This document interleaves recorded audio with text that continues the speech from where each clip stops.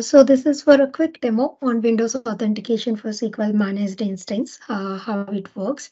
So this feature is very easy to configure and you do not have to make any changes at the customer uh, uh, Active Directory level. So it's all about establishing the Kerberos authentication with the Azure Active Directory, and there are few changes in the portal for SQL managed instance that you have to do, and then you are all good to use the Windows authentication for managed instance. And we have two flows that you can use, either the modern interactive flow or the incoming trust based flow. Based on the client machine that customer is trying to connect, you have to establish one of these workflows, and we have all the steps documented in our documentation, and you can create the Kerberos proxy for the Windows client machines with the Azure Active Directory, and you can start connecting to the managed instance.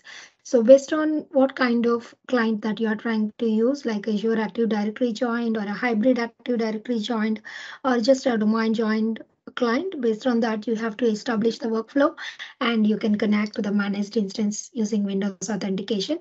So like I said, let me quickly show you the managed instance in the portal. So if you see, I have my SQL managed instance here, which has this assigned service principal. This is a system assigned service principal, which is nothing but an SPN that is configured. It is set to on. This is required for the Kerberos authentication to work. So once you configure this service principals for the managed instance, now you can locate the managed instance in Azure Active Directory using service principals, right? So that is how the native Kerberos authentication works with the service principals. So once you enable this, you also have to provide an admin consent for the managed instance in the Azure Active Directory in order to uh, provide the authentication tickets, right? So now let me take you to my VM where I have so this is the VM that I'm going to use. You can use many commands that are available in the documentation for troubleshooting purpose. So the first thing that I would like to do is quickly check what kind of client machine that I'm logged into. So I can use this dsres command to check that. And if you see, this machine is a domain joined. So this is a domain joined VM and my domain is AD SQL MI.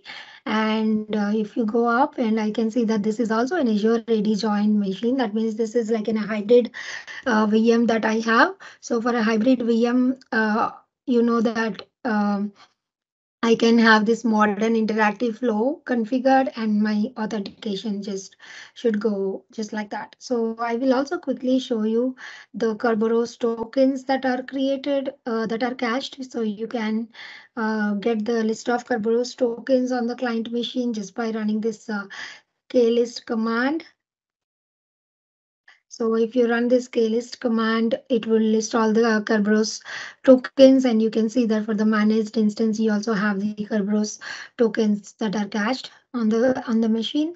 So now this is my management studio, and this is my managed instance. Now I chose the authentication as Windows authentication, which was not working before, but now if you see, here is the magic. I can simply connect to the managed instance using Windows authentication. And not only this, you can also launch the tools like Profiler, extended events, any tool that you want to use authentication type as Windows authentication, you can still connect to those tools as well with Windows authentication. So here is a magic for you, and you can also test this on a machine that is not a domain joined machine and verify that. So I also want to show one more thing. Like if you see how we are getting this work is because of the domain.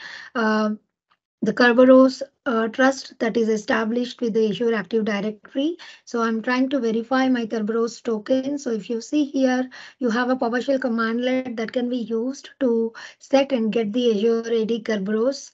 And if you see here, my domain, that is adsqlmi.net, is established a Kerberos trust with the Azure Active Directory. So if you see here, the trust display is Azure AD KDC service at trust display. So with this Kerberos, I was able to connect to my managed instance using Windows Authentication.